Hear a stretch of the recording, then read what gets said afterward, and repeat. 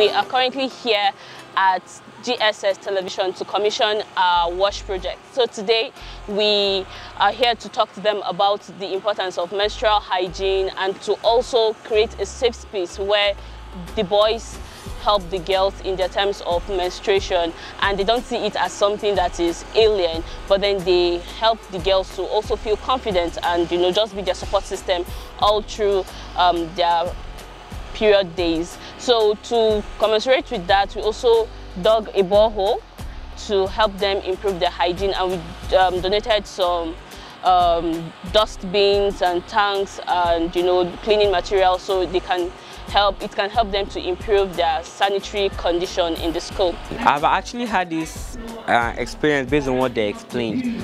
They said they're actually trying to curb the discrimination and stigma against ladies and girls who think that menstruation is actually a bad thing.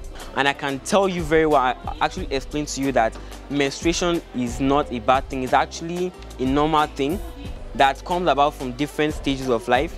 When you get to a particular stage, it's happening. I actually have to say thank you to the Kashim Ibrahim Fellowship.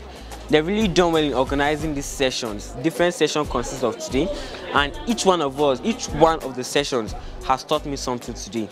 Honestly, I feel honored today. Thanks for the intervention of Kashim Ibrahim Fellowship.